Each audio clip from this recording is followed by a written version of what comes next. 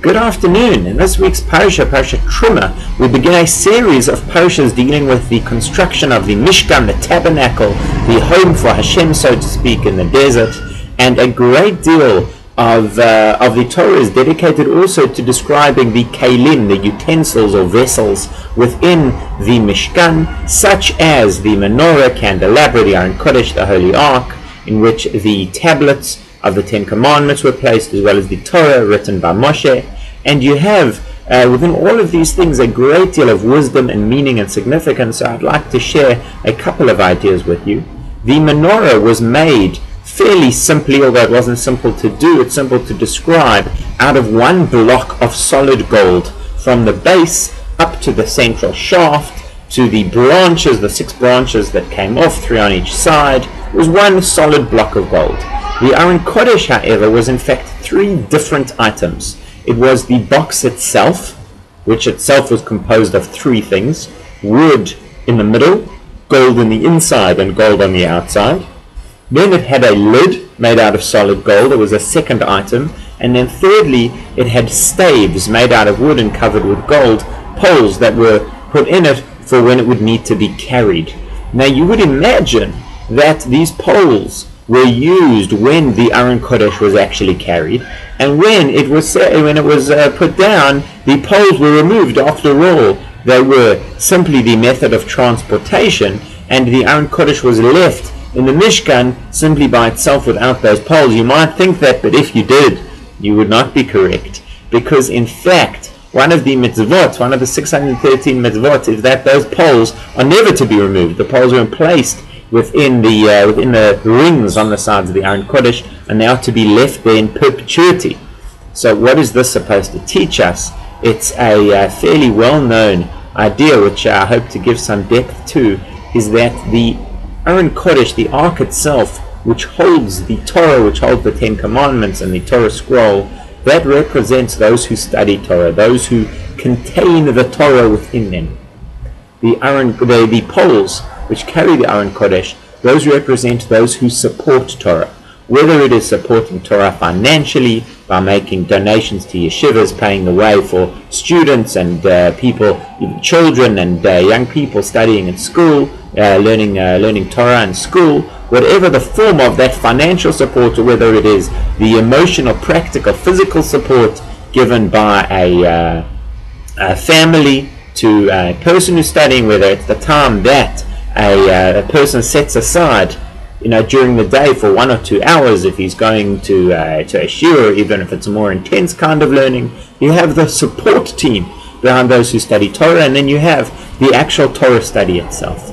The idea is that you may think that the support team is simply there to carry the winner across the finish line, so to speak. It's just the support crew, but the one who really gets the acclaim, you got the Formula 1 driver and the pit crew, right? So the one who really gets all the airtime and the face time is the driver. The support crew's in the background. They're just the support crew. That's what you might think, but that again would not be correct. That's the lesson that's being taught to us over here, is that the poles are an integral part of the Aron Kodesh. They're something that fits in and is never removed, that stays there forever.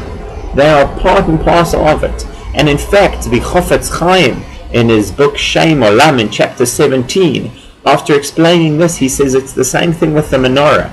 The menorah is, in fact, also a symbol of Torah. It gives light to the world in the same way that the Torah gives us light, Torah or. And the menorah, which gives us light, is all made of this one block of gold.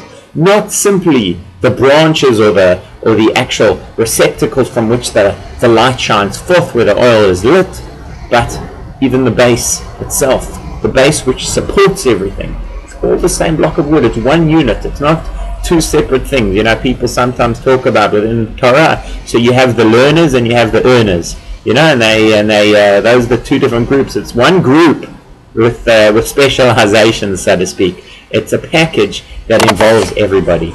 In fact, the Chofetz Chaim continues to say that you have within the menorah, along the central and the branches, you have cups, knobs, and flowers, various decorations that are given. And he says, and this shows you again that all the different aspects of Torah, the written Torah, the oral Torah, the explanation, all of that again is integral to the Torah. It's not two separate kinds of Torah. You have people who speak about in academia, they'll speak about rabbinic Judaism or something like that, as if they're separate forms, or they're separating biblical Judaism, rabbinic Judaism. There's not biblical Judaism and rabbinic Judaism, there's just Judaism, right? It's one package. It's just the menorah.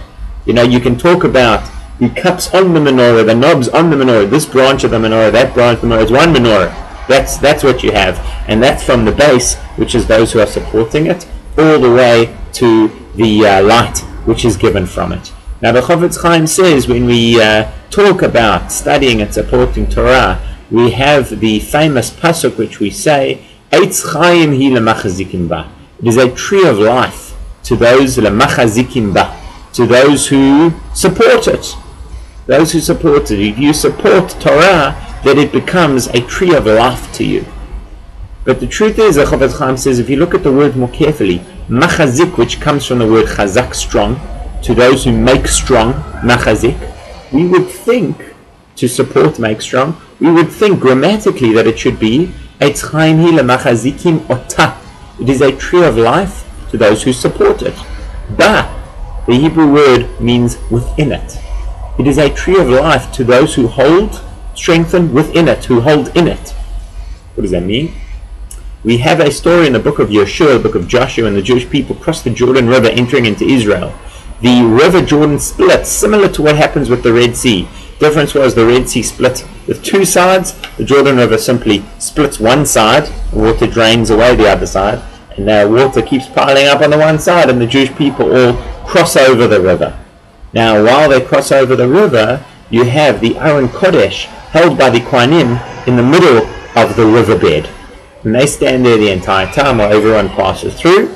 Then you may think that after that they would get out and continue into Israel.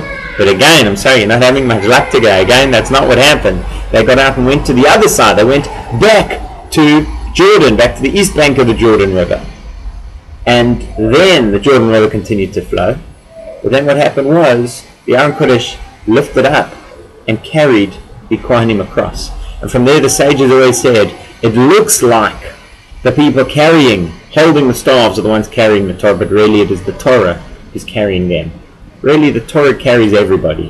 Whether you are studying Torah, whether you are supporting Torah study, you're not in fact supporting the Torah is supporting you. But you are the one who is taking on the responsibility by stepping forward and lifting up the Torah. Then it is an Eitz Chaim, then it's a tree of life. But it's not a tree of life to those who support it, because you never really support it. You support within it, you hold to it, but it's really holding to you.